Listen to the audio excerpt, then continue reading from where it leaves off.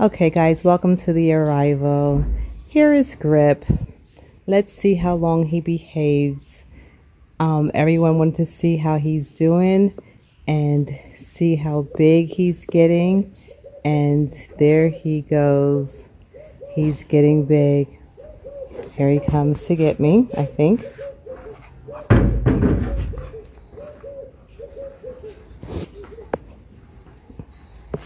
You gonna put him in? Mm-hmm.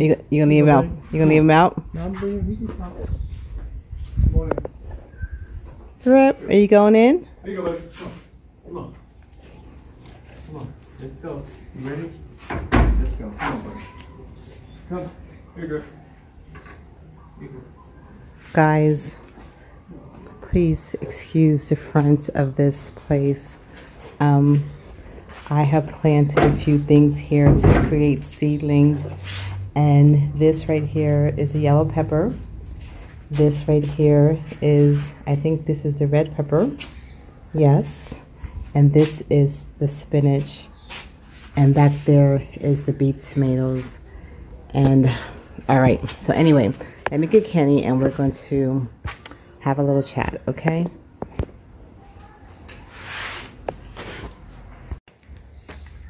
Hi guys. Hello. Welcome to the arrival. We are here today because it is our anniversary. It is our 1 year anniversary. Today we've been in the Gambia for 1 complete year. We actually arrived August the 18th, 2020. 2020, and Wow. now we are in 2021. Wow. Yeah. So, how does it feel? You've been feels- here for a year. Feels good. We've gotten a lot done, I guess. We went through a lot. And what we, we set a goal and we, I guess, stuck the course, got a lot done. Yeah. And, but I still got a lot to do. Still got a lot to do. Yeah. So, I mean, I feel good.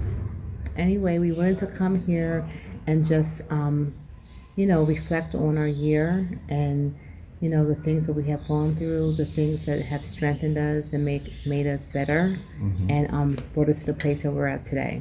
Right. So, starting with learning the culture. Right. Yeah, Learning the culture. I still feel like I'm learning the culture. Me too. Yeah. Yeah. I still feel like I'm learning the culture. Yeah. I feel a little more comfortable with the people. I feel a little more comfortable in just being here. Like before, I felt out of place, but now I'm starting to feel more settled. Still haven't learned the language, and that's my fault because I had 2 opportunities to take lessons, which I'm going to take. It seems like every time I want to take a lesson, something comes up, and I have to do something else, and I can never really get into my lessons. But that is one desire of mine, is to learn Wolof. I really want to learn the language, and so I can be able to communicate effectively with people.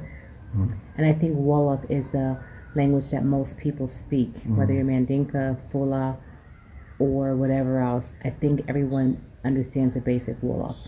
So that's what I want to learn. How about you, about as far as the culture? How do you feel? Well, we took our first 3 months, we said that's what we were going to do. So our first 3 months, we pretty much walked around in the neighborhood. That's what we used to do every night. First 3 months, we walked. We didn't have a vehicle, so we walked everywhere. Got to see people, meet people.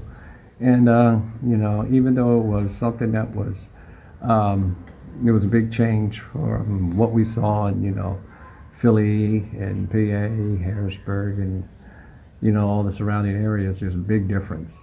When we got here, it seemed like it was, wow, this is different, Yeah. It's different. And then after walking around and meeting the people and seeing the scenery, I guess our eyes started to get a little adjusted to it, and because that's after we got our first compound.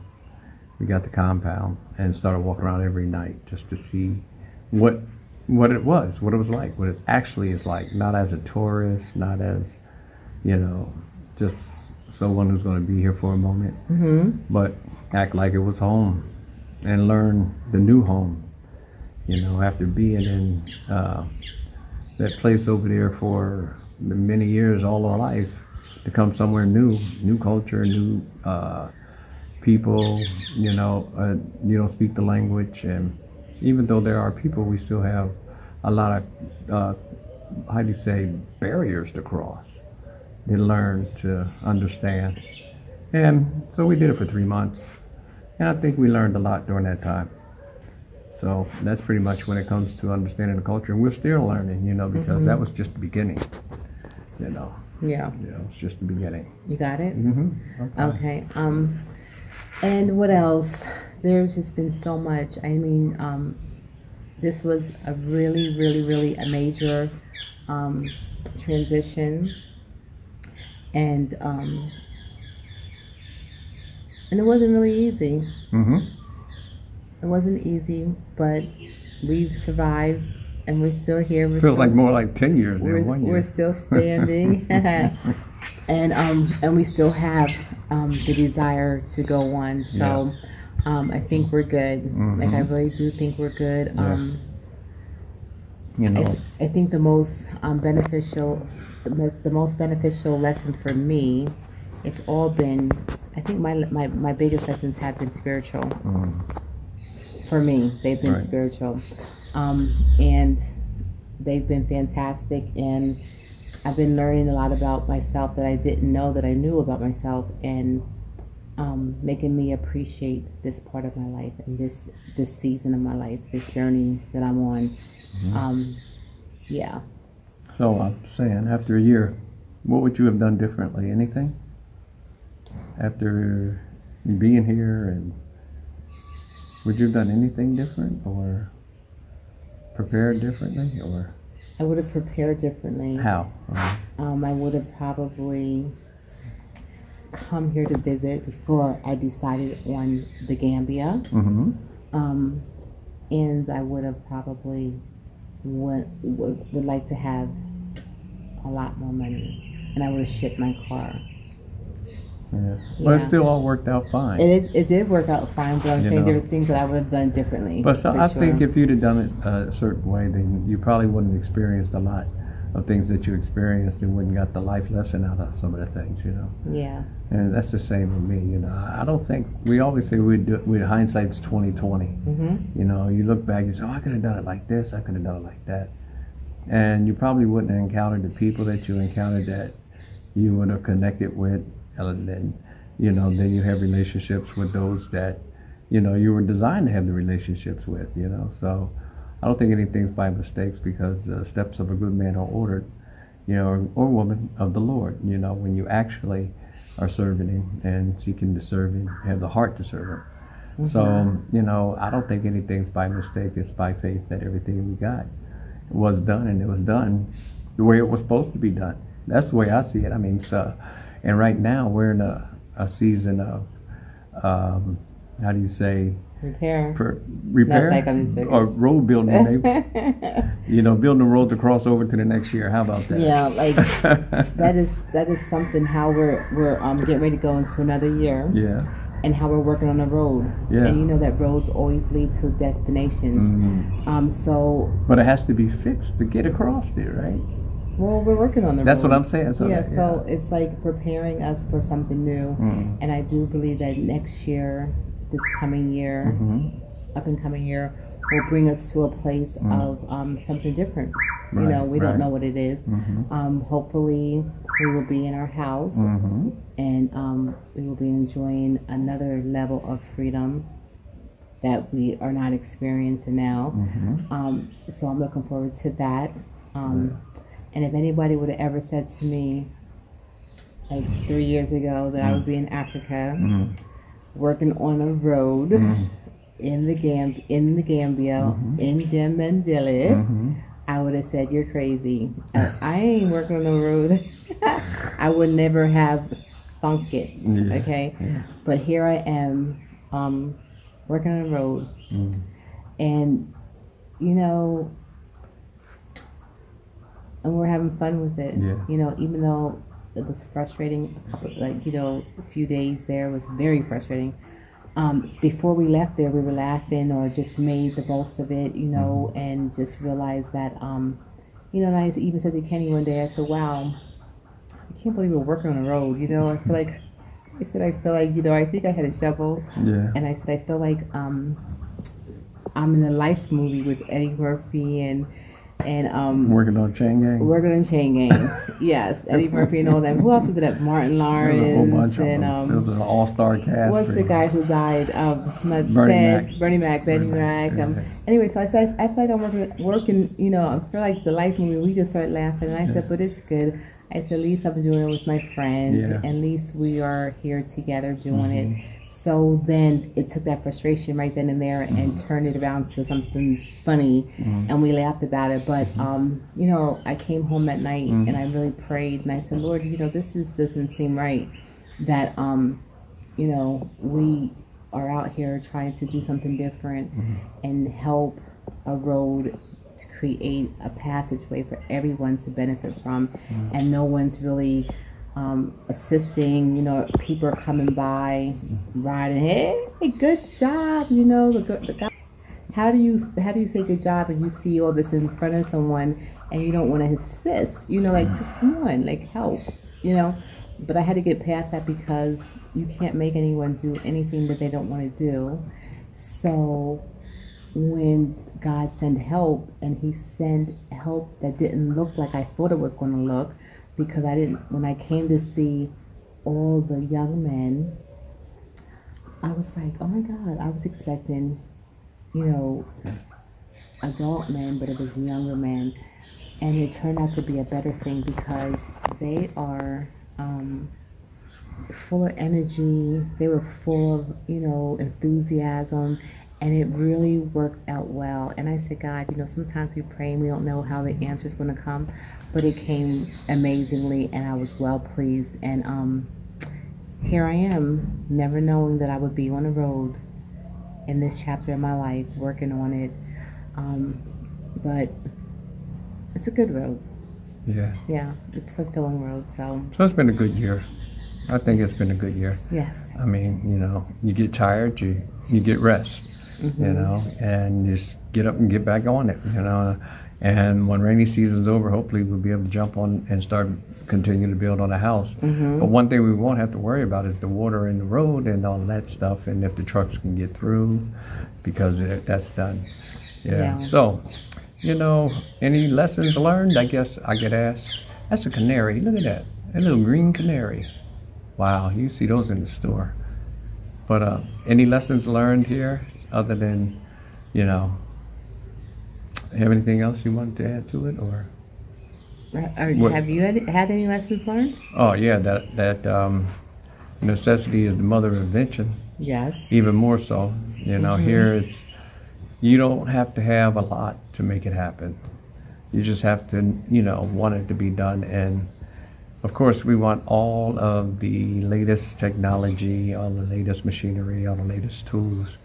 But I learned that, when you don't have it, you start thinking. You start bringing fresh new ideas to it, to the table. And, what happens if all the machinery breaks down? What happens if that we've come accustomed to rely on is no longer? Right. Then you have to think. But here it's you get a head up on it, because that's where we are right now, in a place where you have to think. You have to think. You have to come up with ideas to get past, to get over, and get through. No matter what it seems like, that's my life lesson more so, that you never quit because you don't have something. You make it.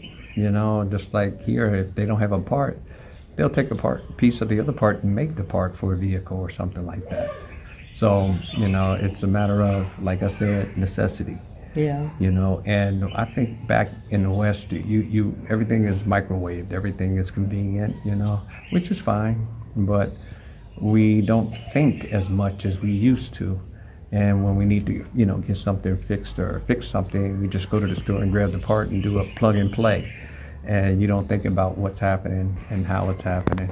You just do it. Right. Yeah. Yeah. So, and I just got a better appreciation for my brothers and sisters here on the continent, because they make it happen. Yeah. You know, they make it happen. You know, even though I had that respect before I came, I still have a greater respect for them. You know?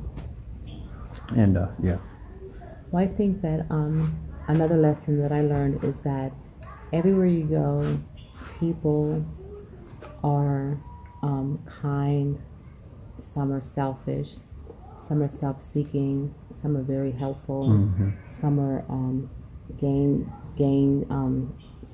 seekers, you know, and that's everywhere you go. You're gonna have the same people, and I realized that it's not about the people, it's more about you. Like, what do you bring to the table? And I think that when you are the person that you should be, kind, nice, you're going to meet those same kind of people. And even though the other people come into your life, they're not staying too long because you don't really have that much in common, so they're not going to be up close and personal in your life. But I have met some very, very nice, some very, very mean, some very, very selfish, some very, very greedy, all those people, and I'm telling you, sounds like the world to me. That's what I said. They're the same everywhere. You know what I mean? Like, it's everywhere you go. Like, people are people, and so when you come, as long as you know that people are the same everywhere you go. People are the same everywhere you go. And you just have to be uniquely and divinely you. No one can change you. No one can, and no, you're not going to come over here and just turn into somebody else because you're in a country. You're still going to be who you are, because who you are is who you are. That's right. But you will learn new things, new qualities, have new adventures and everything. And one thing I like that I am who I am, and I'm grateful for the journey that I had before I got here. Right. Because I wouldn't be able to appreciate now what I have had I not you know, came from America. Yeah. So to me, it's just like a double blessing. I'm telling you, it's just something really sweet, and I'm enjoying it. I'm enjoying my journey. Me too. So it's been 1 year. It went fast. You know, I didn't think it would go this fast. Yeah. You know, even though we said, oh, in 1 year we hope to have the house up, but we're on schedule. Yeah. You know, before we came, we had a game plan. Our game plan was to, get out of the guest house within a week or so. We did that. And then move into rental for a year. Well, we did that, but we had to get out of there because of whatever circumstances.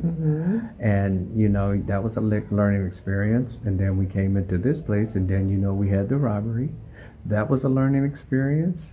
Then, you know, after that, then, you know, we started to really build on our property, and then we understand how things work in the construction industry. That was an experience. So everything we've encountered in this year, we can take forward to the next year and hopefully improve on everything. So when you come, you know, your time it's going to go fast, but make the most of it. Yeah. Make the most of it. Learn you know, whatever you can learn. And I just want to piggyback on something what you said. You said when you come here, don't come here expecting to be a different person. You're going to be who you are. Yeah. You know, if you mean back in the States, you're going to be mean here. It might take a little longer until you start to show if you're nice, if you have a loving heart, you're going to be the same person, you know, and you're going to be showing yourself whatever improvements need to be made. It will come out. You have to see them. You have to face them, and you just make the necessary adjustments, because you come back to the motherland, and she's going to she'll correct you. She'll bring you to a place of understanding of look at inner self, look at yourself, and see who you are. And make those necessary adjustments that you have to, you know, so that you can unify, you know, and incorporate yourself in, you know, on the land with your brothers and sisters. And no, it's not easy, but it's worth it, you know. And that's all I have to say in regards to it, because this has been a long. I mean, it seems like a long journey. It's only been a year. I know. I want to say one other thing is that when in our journey, that I realized that a lot of people don't know our story, And I think that's what's needed more so than anything else is for us to have dialogue about you and us, us and you, because they don't know our story. When I talk to so many different people, they're like, I didn't know. I didn't know that was going on in America. We didn't know. We had no clue. Like, what are you talking about when you say they don't know our story? Like our story as far as slavery. Our story as who's far they? I'm saying the people that I have encountered, and everybody that I encounter are from different people. Some people are from Senegal. Are you talking about here on the continent? Here in the our Gambia, brothers and sisters here a lot don't know. They don't know our story. They don't know. Like we think. Like, well, at least I thought. I can't speak for anyone else. I thought that when I came home or came back to the motherland, that everyone's going to be like, wow, you know, you made it home, and they knew what we went through in our struggle. But they don't know our struggle. They don't know. There's some who do. They don't. The people that I talk to, and I'm talking about the people that I talk to, didn't know our story. They don't know. The young kids, you know, call me, you know, Tubob, and then I had to say to them, "Why do you call me Tubob?" And then they tell me they call me Tubob, and I'm, you know, you Black American. I tell them, American is not a culture or nationality. American is just a label. Everybody has something that they're if you're Italian, you're associated with Italy, or if you're Spanish, you're associated with Puerto Rico or Spain. If you're, you know, so the Black people are the only people that they call us Black American. American is not a race. It's not a nationality. So I was like, we're African. We just happen to be born in America. He said, you're not African. I said, yes, we are African. Our ancestors were stolen from here, and they shipped them all different places throughout the world, you know, the Caribbean to the islands to the Americas, and he didn't know that, and he was like 10 years old.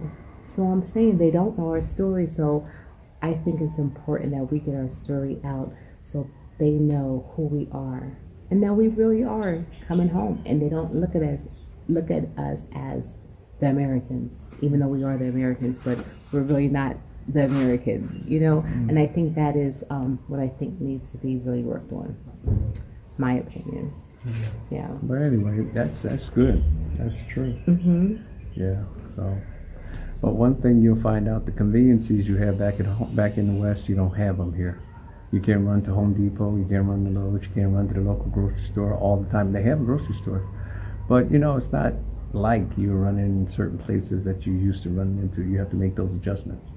And I say over the year, it feels like more like home. Does it feel more like home to you now? It feels now everything around me is so familiar. Yeah. And now everything around me is like it's a part of me, you know, and it's like, wow, I feel like at home. Yeah. I really feel like this has been an amazing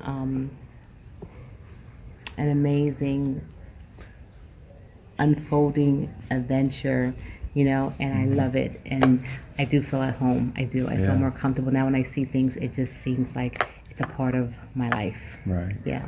So after a year, you know, you can say, with your eyes to behold, you become more of, because, you know, just like, you know, when we first got here, our minds were fresh with the way it was back in the West. And, you know, with that being said, you know, the eyes were, you know, used to seeing the highways, you know, all the interstates and all the metropolises and all that stuff. But and then I guess you get your mind starts to retrain itself, you know, away from that kind of stuff, and you get more relaxed, and you're not in the hustle and bustle as it was back there, but you still have a hustle and bustle. Yeah. You know, it's just a different hustle and bustle. Yeah. And so after a year, I guess you can say your reprogramming has started.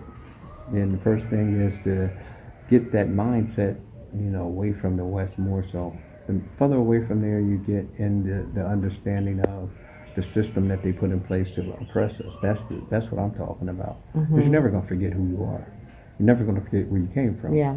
But, you know, now that you're here, your mind is being trained to see certain things every day. And when you see every day, it's easier to say, oh wow, yeah, this is, I can do this, I can do this. Mm-hmm. So give yourself some time when you come. It may not happen in the first month, second month, but after, like I could say, a year, I can say it kind of like that's where I'm at, you know. And it's everybody, become a home. Mm-hmm. and everybody's gonna feel Different, yeah. It's good. No, yeah, everybody's their journey's gonna be so different. Right. So yeah, you can only go by your experience, like And what, yours. yeah. Mm-hmm. So, Yeah. with that being said, I mean, hey, another year, first year, and hope next time this year we'll be doing this from our porch at the house. Yes, that's going to be very, very nice. Yeah. I can't wait till that happens, to be in our own place, and I'm sure once we're in our own place, it's going to bring another level of freedom, awesomeness, accomplishment, and it's going to feel good. Yeah. It's going to really, really feel good because you're building something that you were a part of from the conception, and it's going to feel really, really good. Right. Okay. Yeah. So I just want to give all praise to Ahaya for making everything doable. He supplied our needs, and he has been always just. We couldn't have made it without him. His grace and His mercy. Yes, and and that's all we can do. We wouldn't be correct if we didn't stop and just say, all praises to the Most High Ahaya. We wouldn't be correct. And that's the only way we made it.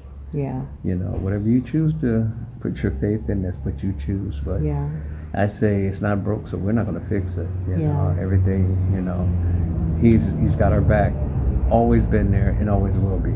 Yeah. So all praises to Him and to Yeshaya, His Son, our Hamashiach. Yes.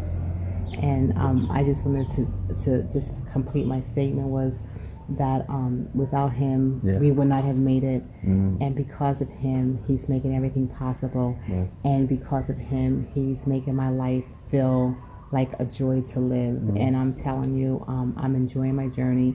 Don't know how much of it's left, because it seems like everything's changing so rapidly and so quickly. But as we go, I just want to make sure that I acknowledge Him first and foremost, and in front of the whole entire world, that He reigns, He lives, and He's supreme in my life, and I love Him. So there you have it. All praises to the Most High. I agree. You good? I'm good. All right. So guys, thank you. Yes. We appreciate you guys. And before I did want to say thank you guys that supported us. Oh yes. Throughout this whole year. Yes. You guys have been amazing. Yes. All of the financial support, all of the moral support, all of you guys who just kept telling us you can do it, keep going. We're with you, and you inspired us, and all of that, that helps you keep going and keep moving. Yes. And just want to say thank you guys. You guys have been amazing. Yeah. Yes, how can I forget? Good. How can I forget the family? Yeah. I just want to say to that too is that some of these comments and some of these emails, oh my goodness, let me tell you, they're so beautiful and so precious, and they bring tears to my eyes, because some days haven't been that easy. But I'm telling you, when I read some of these comments, they are just so precious, and they just make you just feel like getting up and going on another day. So to my YouTube family, we thank you, and we appreciate the Arrival family. You guys are absolutely fabulous. Yeah. I thank you for every donation, like Kenny said, every email, every comment, everything. And special thanks to Marilyn Jackson. Oh, you give a shout out to her, to who just really blessed us today, and she surprised us with she donated a pump, a water pump. Yeah, she supplied we went out and picked it up today, and so we're going to be using it tomorrow on the road. Thank you, Marilyn. That was a blessing. So now we have a pump to pump the water out. How we were, the young guys were pushing the water in the hole. Throw the hole, we could fill the holes up for now and just pump all the water out in the field, hopefully. And Yeah, you'll see. Marilyn, thank you. Thank you. And we want to give a special shout out. Yeah. Yes, we thought we were going to be able to go today, but it was just like late in the afternoon and so much traffic. But Marilyn, we thank you. Yes. We thank everyone for your donations, for everything. Yes. Our neighbors in Jambanjelly. Yes. We thank you, Daniel. You start naming names. You I'm not can't gonna. catch everybody. I know, but we just want to say thank you, Everyone who's from the bottom of our project. hearts. Yes, we appreciate you. And all our subscribers, we say thank you. All right. And that's it. All right. Thank you guys for tuning blessed. in. Thanks Okay. again. Take care. Bye.